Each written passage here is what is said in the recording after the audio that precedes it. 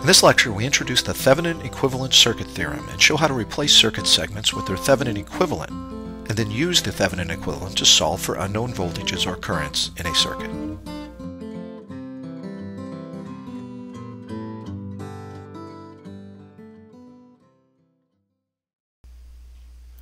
Let's begin by looking at a circuit that has one current source, one voltage source, and three resistors.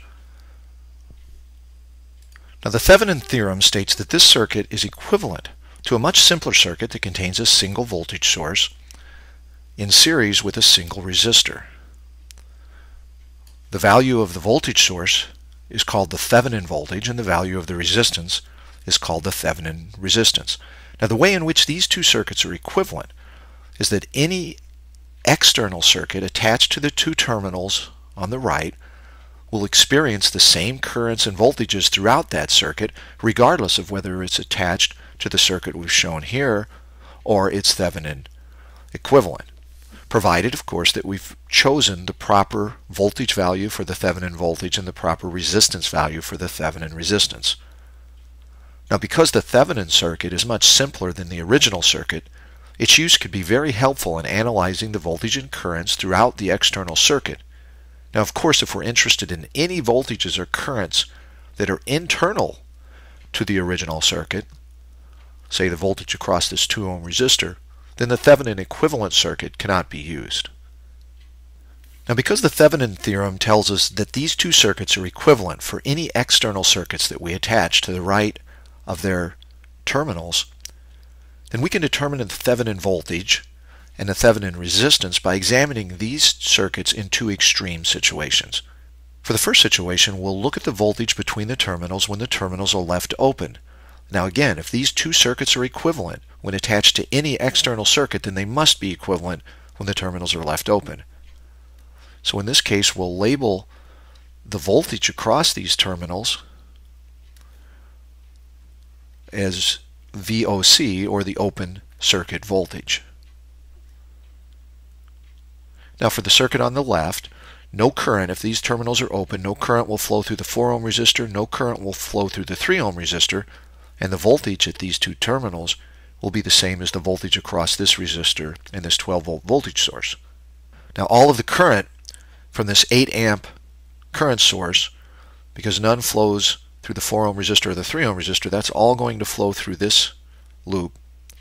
So we'll see 8 times 2 or 16 volt drop across this resistor, and then a 12 volt drop across the source. So the open circuit voltage that drops from its positive to its negative terminal will be 8 times 2 or 16 plus 12. And that'll be 28 volts. Now, if we look at the Thevenin equivalent between those two terminals, the open circuit voltage in this case, well, no current is going to flow through this resistor because we have an open circuit. So the voltage that we'll see between these two terminals is just the voltage value we assign to this source. So in this case, the open circuit voltage is the value of that source. Now, for another extreme situation, let's see what the current flowing through the two terminals is if we connect them with a short circuit. So we'll now connect these two terminals and look at the current that flows through there, and I'll call that ISC, or the short circuit current. Well, to determine this current, what I'll do is I'm going to call this node ground. I'll call this node the voltage here VA, and then I'll use Kirchhoff's current law to determine VA.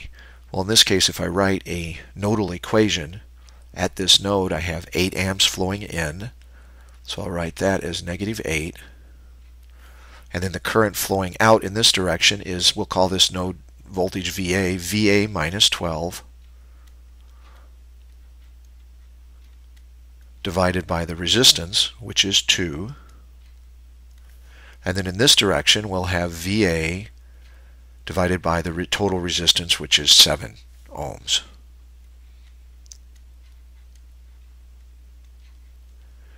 And from Kirchhoff's current law, we'll set that equal to 0.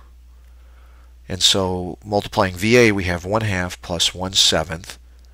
And that'll be 7 plus 2 over 14. So that's 9/14 times VA. And then we'll have a -8 and a -6. If we take that to the other side, we'll have a 14.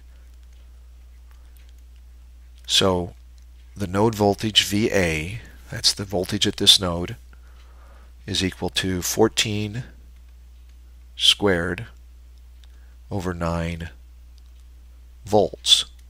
And then the short circuit current, well, that's the voltage at this node divided by the resistance to ground, which is 7 ohms. So this short circuit current would be VA divided by 7. So that's, take one of the, 14 divided by 7 is 2, so we have 2 times 14.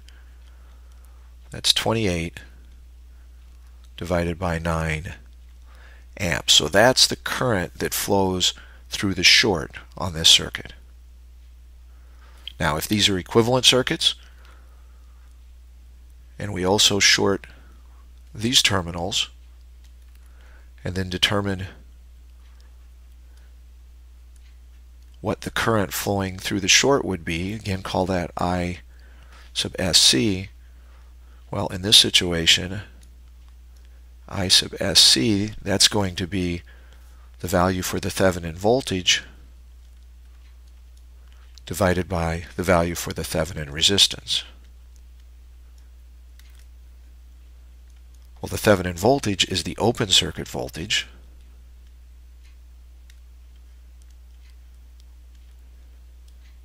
So we can come up with a relationship that says that the Thevenin resistance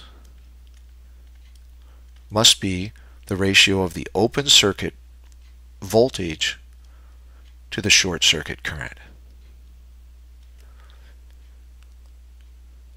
So if these two circuits were to be equivalent, then the Thevenin voltage needs to be the open circuit voltage, which is 28 volts.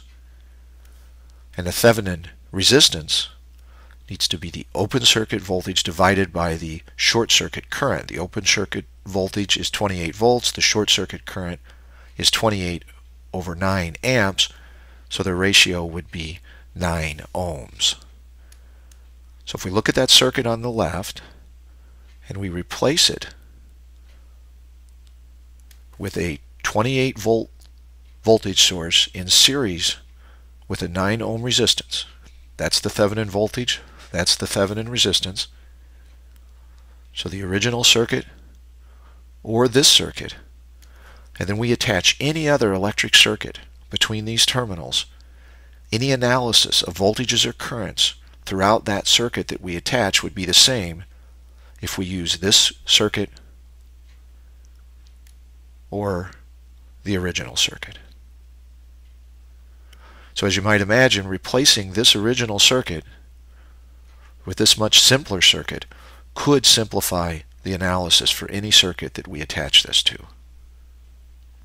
Well, because circuits that involve voltage sources, current sources, resistors, and even dependent voltage and current sources are linear, we can come up with a clever way for determining the Thevenin resistance for a circuit like this. Now, the first thing I want you to think about is if we were to scale all of the independent sources in this circuit by a factor of 2.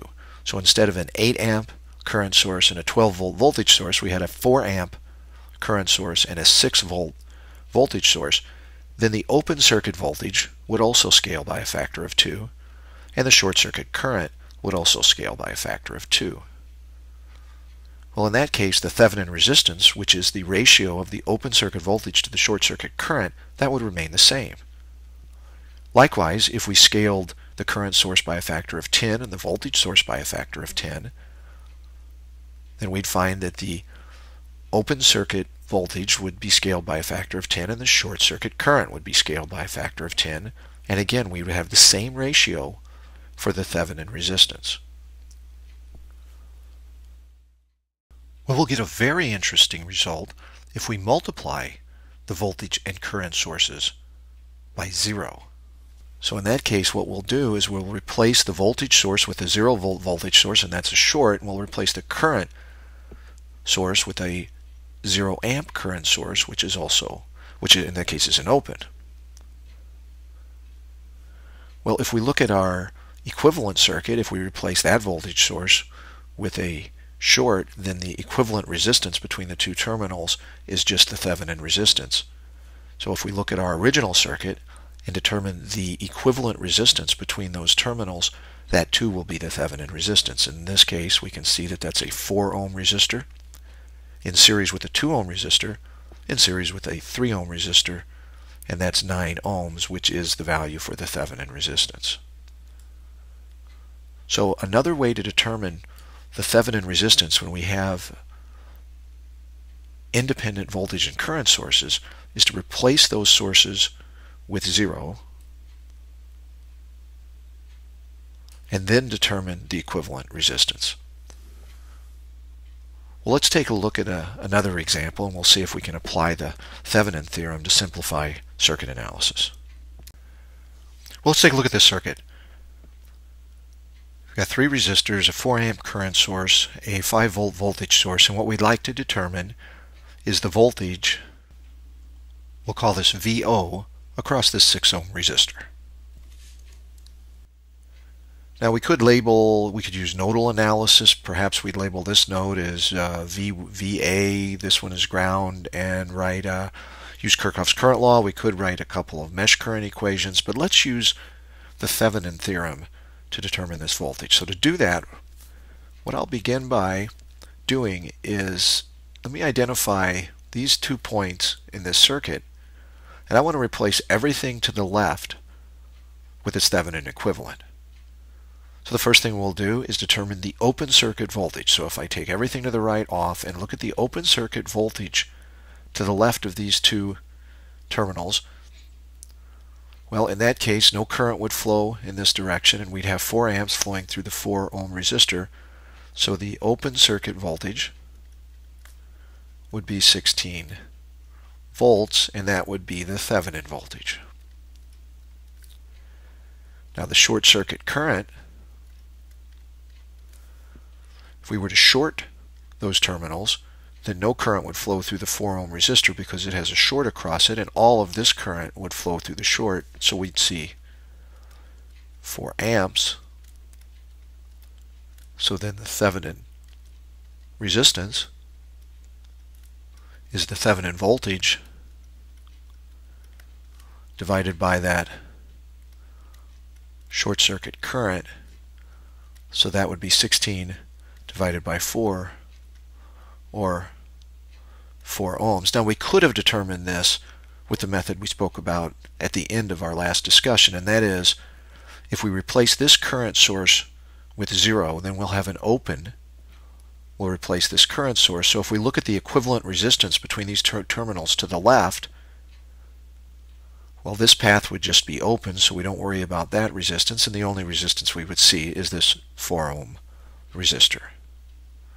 So now let's replace this circuit with its Thevenin equivalent. So this Thevenin equivalent is a 16 volt voltage source in series with a 4 ohm resistor. And now if we want to determine VO,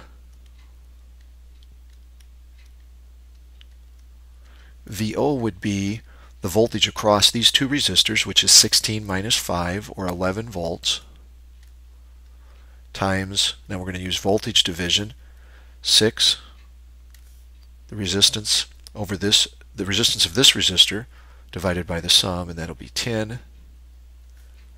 So that'll be 66 over 10, or 6.6 volts. So that's an example of how we use the Thevenin equivalent circuit to determine an unknown voltage in a circuit.